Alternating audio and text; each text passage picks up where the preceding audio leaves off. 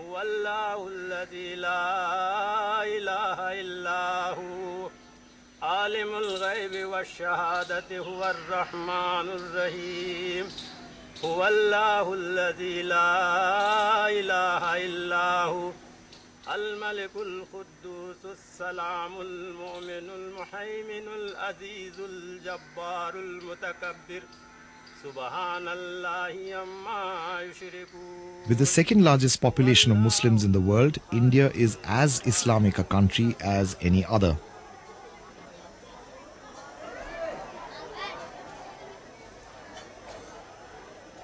Conventional wisdom has it that Islam first came to India with the conquest of Sindh by Muhammad bin Qasim in the early 8th century. Ironically, both North Indian historians and their Pakistani counterparts subscribe to this theory.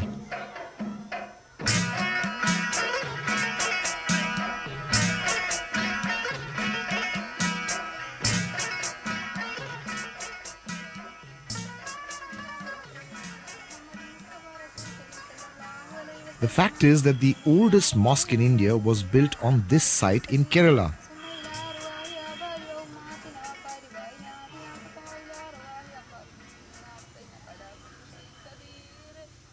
Even before the advent of Islam, the Arabs had established several trading settlements along the Malabar coast.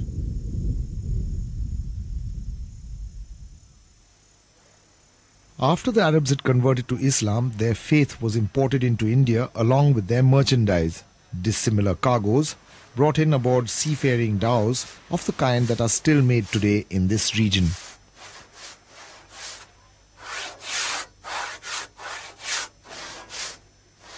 The Arabian trading communities gradually established themselves and their religion.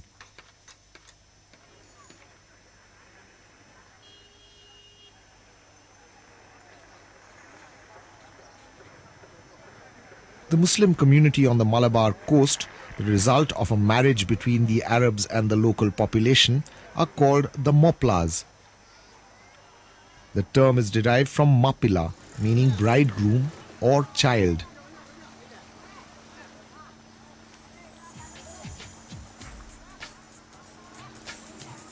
The echoes of the Arab influence on the culture of the Moplas can be heard in the music of A.R. Rahman. This continuity is like this that make up India's cultural mix.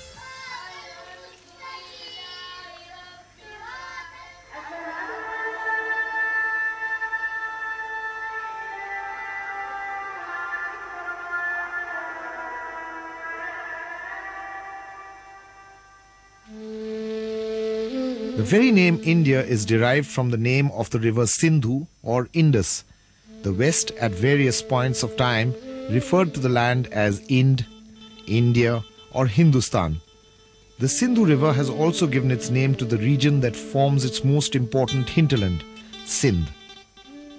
A century after Islam arrived on the Malabar coast, another wave of Islam reached Sindh and in due course spread from there to other parts of the subcontinent.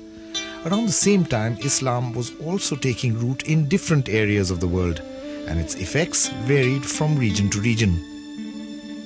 Kosambi comments on the spread of Islam barely 100 years after the Prophet's death. Islam spread from Europe to Asia. In Europe, it liberated the peasants from exactions of the church and of the kings. In Persia, it liberated the peasants again from exactions of the kings and the nobles. In India, Kosambi compares the coming of Islam with the coming of the Aryans and says that Islam brought in new technology and freed forces of production. This is not exactly true, because while the Aryans brought huge areas under the plough, Islam did not do so. What the Muslims did was they brought in a lot of technology. They brought in Chinese porcelain, tea, silk, gunpowder, but they did not really change the forces of production in a drastic sense. However, what they did was they did liberate the peasants to a certain extent, and provided that force rather than religion became the basis of the state.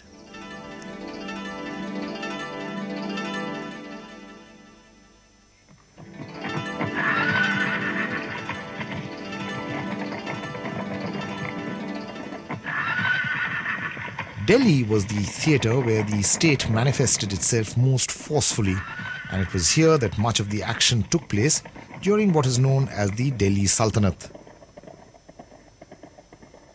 Along with the Roman Empire, this is the only example where a long period of imperial system is not known so much by dynasties, but the locus of power, the capital, Delhi, and that name is Delhi Sultanate. The second thing is that Sultanate gives clearly the indication that this imperial system was not based on any ideology, not on any creed, not on any basic principles, but purely on naked brute force. The word Sultanate is derived, its origin is Sult, and the dictionary meaning of Sult is power.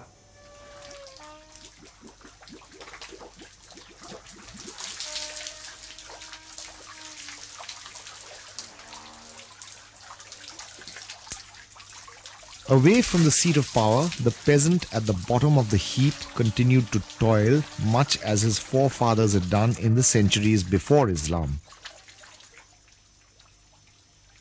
The Persian wheel was one of the technological innovations of that period. But for the common man, the wheel of time turned much as it always had. Ancient beliefs and ways of life persisted.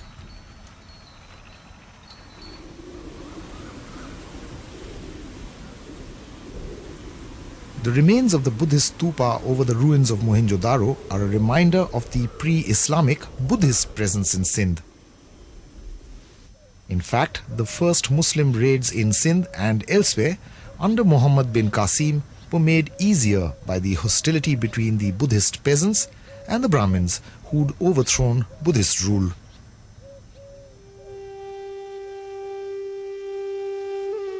After they had conquered Sindh, the aim of the Muslims was to secure an outlet to the sea via the Indus. This took 2 centuries to accomplish, not such a long period in a land where time takes its own monumental pace to become history.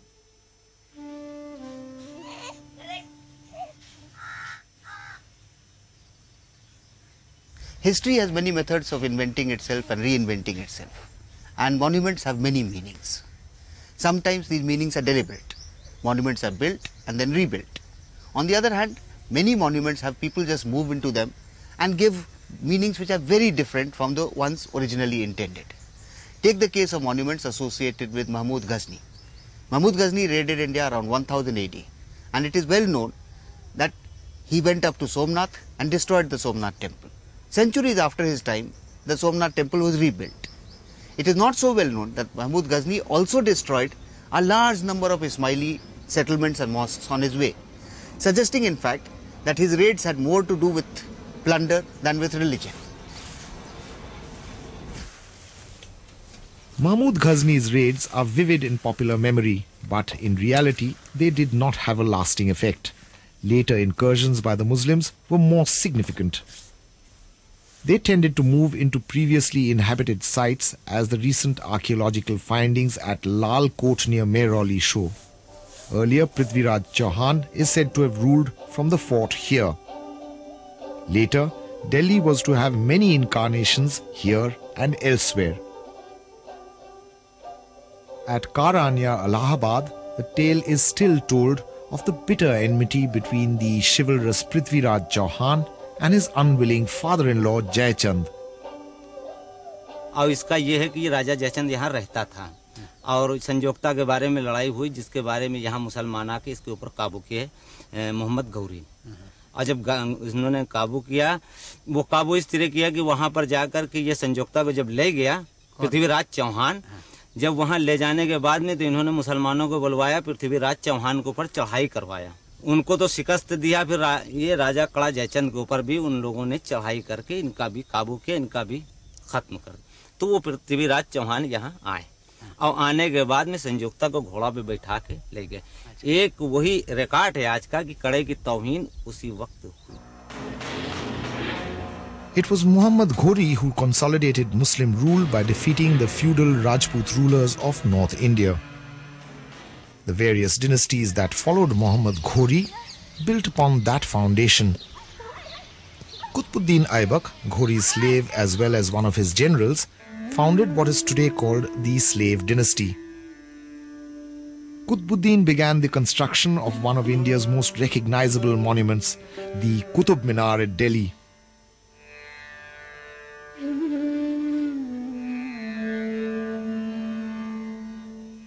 It's not clear what its original purpose was, although it was evidently built with material taken from Hindu and Jain temples.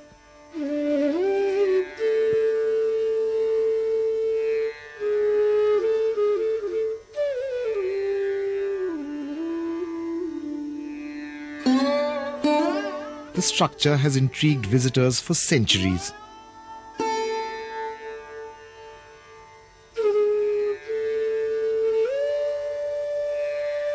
Was it a symbol of the imperial aspirations of Qutbuddin and his successor Iltutmish?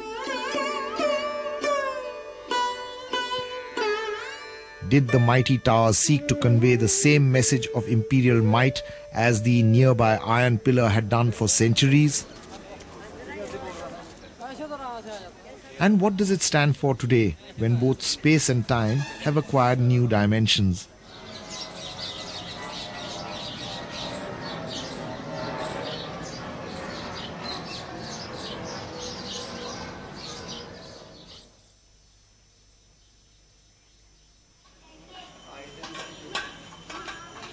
Situated within the labyrinths of what is now known as Old Delhi, this humble grave is just as eloquent, in its way, as the most flamboyant of the monuments of the Delhi Sultans.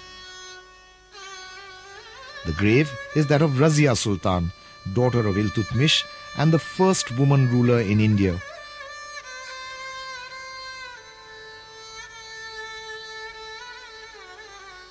Razia met a tragic end, a victim of patriarchy and of the palace intrigues, which were an endemic feature of the Sultanate.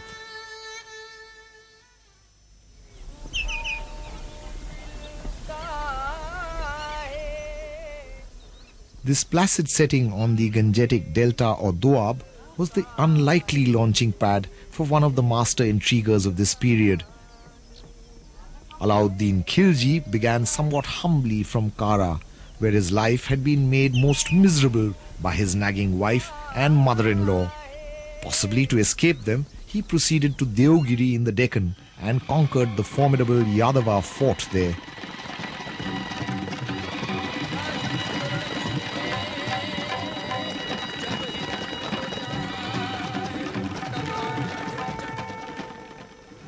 Returning north with the massive booty from his Deccan campaign, Alauddin plotted to kill his uncle, the king Jalaluddin.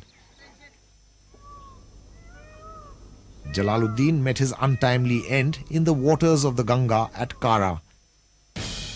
Alauddin then established himself as a ruthless ruler at Delhi. He took on the invading Mongol hordes from the fort he built at Siri. Today its crumbling remains share the skyline of South Delhi with brash pretenders.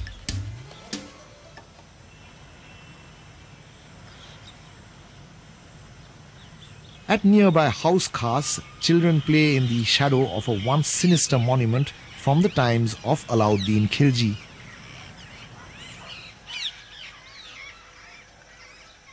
The Chorminar is a very interesting structure. It was built by Alauddin Khilji, possibly to strike terror in the hearts of thieves and perhaps even of the Mongols who raided Delhi. Their severed heads used to be stuck to poles, and the poles used to be stuck to the holes which are in the minar. This obviously put the fear of God, or at least the fear of the Sultan, into the heads of wrongdoers.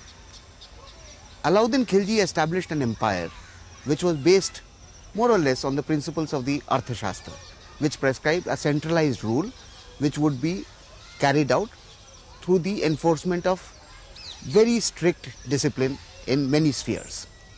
One of the things which he carried out was price control.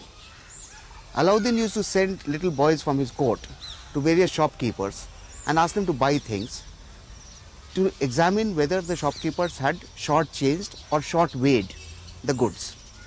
If it was found that the shopkeepers had short-weighed, then the soldiers used to be sent in order to cut off equivalent amounts of meat from the haunches of the shopkeepers. There were many cases of overweighing in Sultan Alauddin Khilji's time.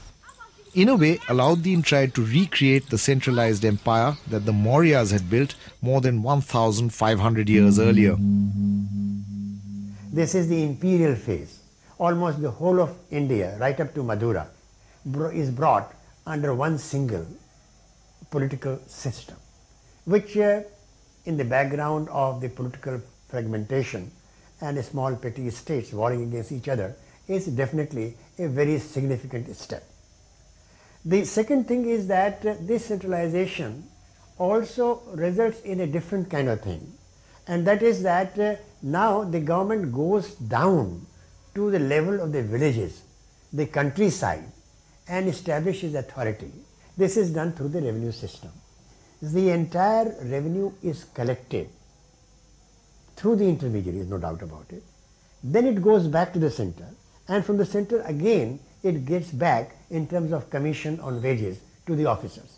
So this I use always to compare the system in terms of an electric grid system. That earlier you have local powerhouses producing power to be consumed locally. Now what exactly happens is a person sitting in there is controlling the distribution, collection, generation. So that is where you find that in terms of the structure of the government, that is a very fundamental development. The other thing is bureaucracy. Paper, as you know, came into India very late with the Turks. And yet we find in the description that say parched gram and small kind of things, snacks, shopkeepers were selling it wrapped in paper, which is astounding, which means this is the raddi. From the bureaucracy it is being disposed of and so much paper comes in. So this is another important thing, that where you find the records and officers and clerks and ummas and other people sitting down, jotting down notes and giving instructions, paperwork goes on. Ironically, the bureaucracy in Alauddin's time provided the Sultan with an efficient system of revenue collection, which made the empire extremely prosperous. In a fashion similar to that of the Mauryas, Alauddin decreed that there was to be one rule for the payment of tribute. This became applicable to all, from the chieftains to the scavenger. The heaviest tribute was not to fall on the poorest. All cultivation was to be carried on by measurement at a certain rate for every unit. Half the produce was to be paid, and this rule was to apply without the slightest distinction. Another rule related to buffaloes, goats and other milk-giving animals. A tax for pasturing at a fixed rate was to be levied on every house, so that no animal, however so wretched, could escape the tax. Quite obviously, Alauddin did not go out of his way to court popularity.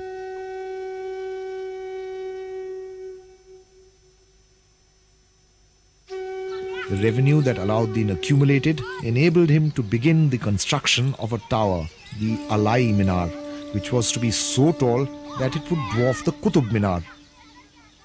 It remained unfinished and stands perhaps as an appropriate symbol of Alauddin's reign. The Tughlaqs who followed the Khiljis also had a checkered history. The Tughlaqabad fort on the outskirts of Delhi is a reminder of the reign of Ghyasuddin Tughlaq. His rule came as a welcome relief to the class of feudal landholders who had dreaded Alauddin's exactions.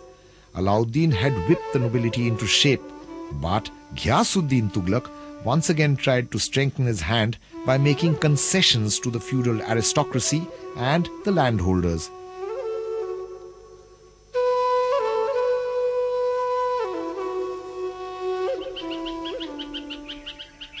There's an interesting story about the construction of the Tughlaqabad fort. The saintly Sheikh Nizamuddin Aulia was in the middle of a project to provide people with a tank to collect rainwater when Sultan Ghiasuddin announced his plan to build the massive fort. All labourers working on private projects were ordered to report immediately to the king's works. The Sheikh requested the Sultan to spare a few men for his baoli, but was refused.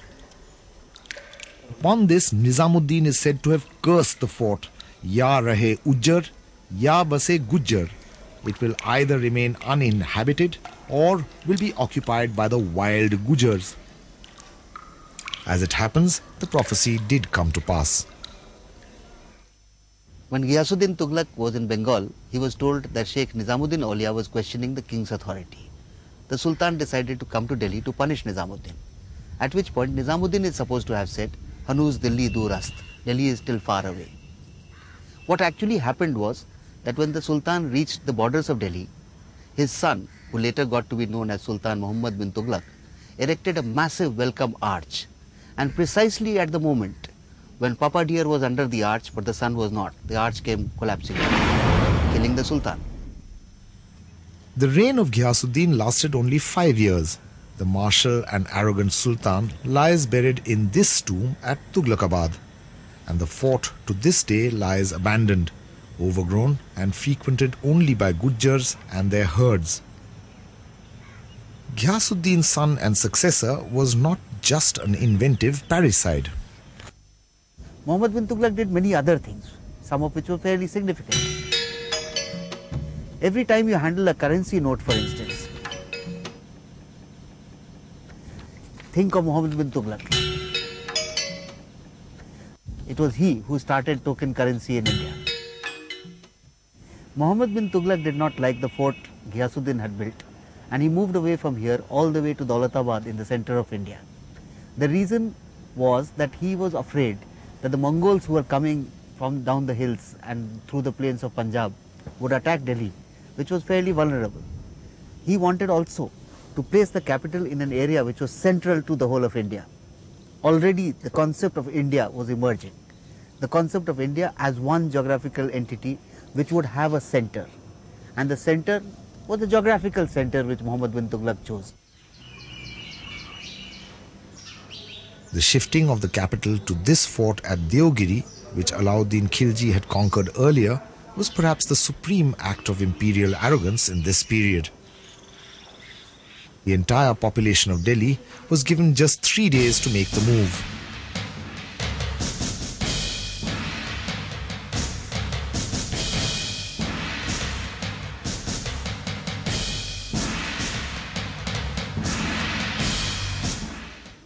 The Daulatabad fort, as it was renamed, represents the state-of-the-art security measures of the period.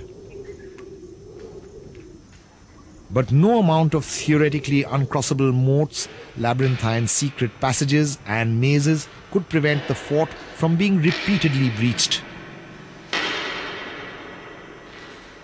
Naturally, the method used was not brute force, but treachery and deceit. Daulatabad fell and did so repeatedly. It fell because precisely the nature of feudalism which sustained it was over-elaborate. It did not have support of its peasantry, nor did it have such devotion among the courtiers that they would not betray it to the enemy. Muhammad bin Tughlaq's successor, Firoz Shah, built yet another Delhi and named its central fortress after himself. The Firoz Shah Kotla was the capital from which the new Sultan reinforced the feudal hierarchical order. Firoz Shah dug 2 canals from the Jamna and the Satluj, both via Karnal, into Delhi, and had many lesser waterworks built. He is also responsible for imposing the jizya poll tax on Hindus, thereby instigating religious discrimination, a feature that showed up time and again in India.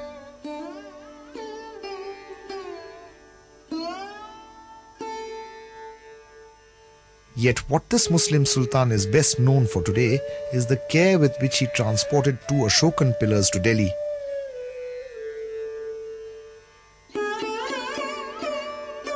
He had them re-erected there as symbols of imperial concern for the ancient and wondrous artifacts of Indian civilization. If Islam had taken firm roots in India by this time, it was not just due to the efforts of kings and soldiers.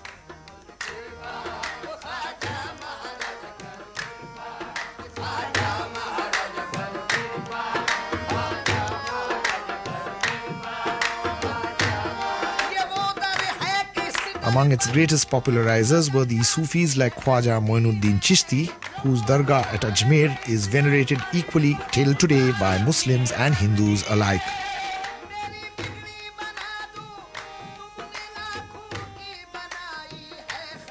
What Sufism achieved was the synthesis of several strands of religious thought, and it sought to popularize this through the language of the common people. In India itself, several silsilas or traditions of Sufi thinking flourished. The most enduring was the Chistiya silsila. The branches at Chisht near Herat have not survived, but the silsila founded by Khwaja Moinuddin in India flourishes until today.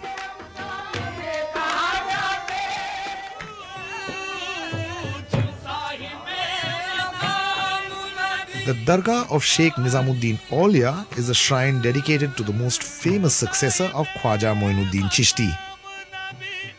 Nizamuddin's teachings draw from Islamic, Hindu, Buddhist and Christian traditions.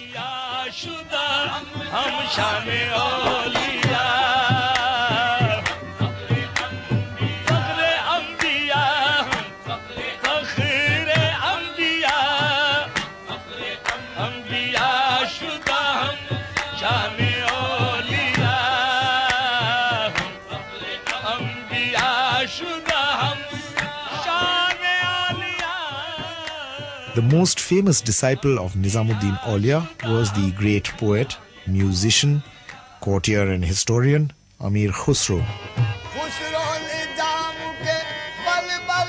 He is said to have invented the sitar, and in his verses he raised the status of the Hindu language, which drew from Sanskrit, Arabic and Persian.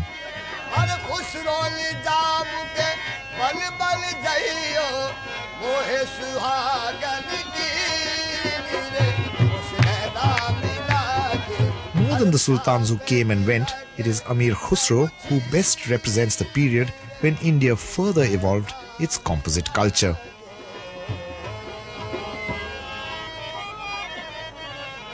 The relationship between the spiritual seers and the secular state reached its high point 2 centuries later under Akbar the Great, who built the Buland Darwaza at the feet of his Sufi mentor, Sheikh Salim Chishti.